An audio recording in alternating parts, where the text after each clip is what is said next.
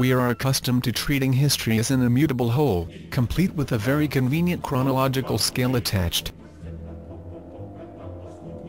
Every event we're interested in can be looked up, which usually satisfies the most frequently encountered kind of amateur historian who wants to know the right date for everything. The tradition of memorizing vast arrays of perfectly useless material hails back to Giordano Bruno and beyond. So there must be something in it that baffles the imagination of mere mortals.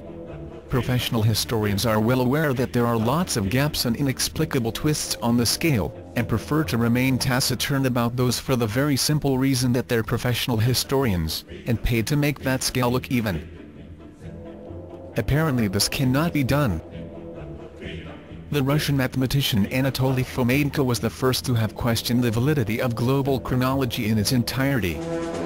However, there were criticisms of the chronological tradition that became consensual nowadays ever since the days of its creation in the 16th-17th century, and the list of the critics includes such names as Jean Herdouin, Edmund Johnson, Sir Isaac Newton, and, last but not least, the Russian encyclopedist NIKOLAI Morozov.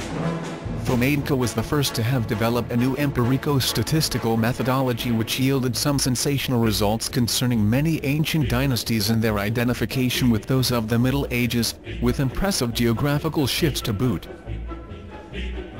Astronomy is another powerful resource that provides Fomenko and team with more than enough valid and factual evidence for their theory. It turns out that most ancient eclipses are dated incorrectly. Fomenko's new fundamental work tells us that, apparently, all of the eclipses with detailed descriptions belonging to the period between 1000 BC and 500 AD get independent astronomical datings that differ significantly from the ones offered by consensual chronology and belong to a much later epoch, namely, the interval between 500 and 1700 AD. This shifts ancient events forwards in time by several centuries and, in some cases, millennia.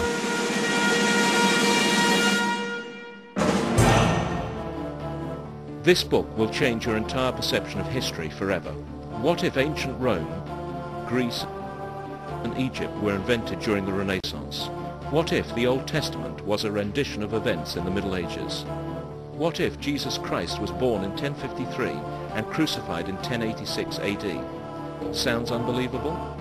Not after you've read History, Fictional Science by Anatoly Fomenko, the leading mathematician of our time.